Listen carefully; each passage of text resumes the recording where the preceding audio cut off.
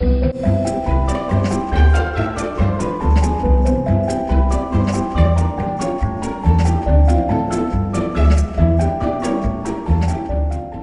what, San Francisco? I got some bad news.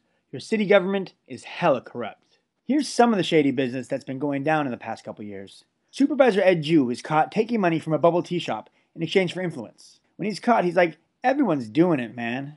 FBI informants catch local state senator LilMikeSF trading campaign contributions for imaginary guns. An FBI agent wearing a wire is told that current board president London Breed is taking illegal money for clothes and makeup on untraceable debit cards. And most recently, FBI wiretaps caught the mayor's fundraisers taking illegal donations, saying, you gotta pay to play here. So why is San Francisco so corrupt? Well, it all goes back to a little thing called checks and balances. You might remember from elementary school, our federal and state governments have been divided into three parts: the judicial, executive, and legislative branches. Each branch has its own powers, and most importantly, keeps an eye on the other two to make sure nothing sketchy is going on. Well, in San Francisco, our separation of powers is an epic fail. We currently only have like 1.5 branches of government. Here are some charts. The mayor is the executive branch. He's responsible for hiring and firing the heads of every department that does anything in the whole city. Water, transportation, the police. The board of supervisors is elected by the neighborhoods to represent 11 different parts of the city. They write the laws that the mayor and other departments have to follow, or at least are supposed to. Here's where it gets all messed up. Anytime a supervisor quits or leaves, which they do all the time, the mayor gets to appoint somebody loyal to him. Since the mayor was given this power, 23 separate supervisors have been appointed by the mayor.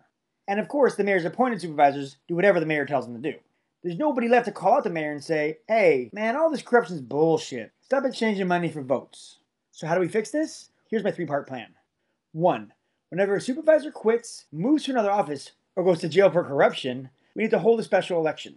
It's important that the people of San Francisco are electing their elected officials, not the mayor. 2.